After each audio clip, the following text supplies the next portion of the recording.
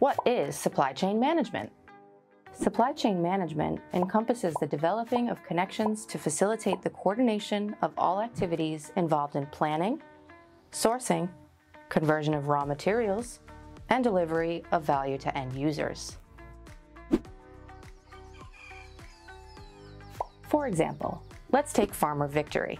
He plans to grow lettuce, but needs to take into account quantity, cost, and delivery.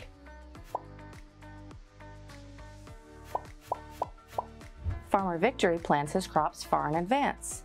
In order for Farmer Victory to have a successful lettuce crop, he needs to source some important resources. As Farmer Victory plans and uses his resources, the crops thrive and will soon be ready for harvesting. Farmer Victory and his crew are now able to pick, package, and deliver his lettuce to stores to be sold to consumers.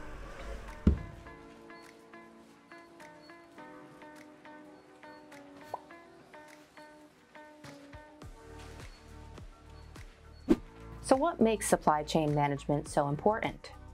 A well-managed supply chain puts the right product in the right hands at the right time. So, why become a supply chain manager? This is a growing field that has a lot of potential.